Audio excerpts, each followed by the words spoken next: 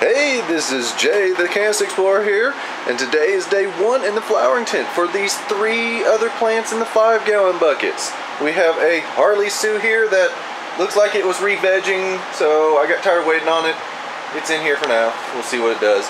We have the Canna-Tsu TimeWreck right there. It is a female that I can tell, but I'm going to watch it just in case.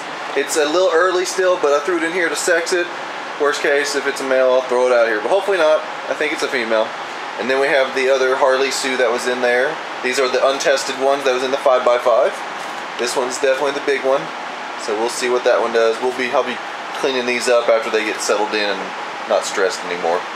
But that is it for now for these. They're just being powered under the Platinum P450s with the other side, and we'll just see how it goes. As always, have some happy growing out there.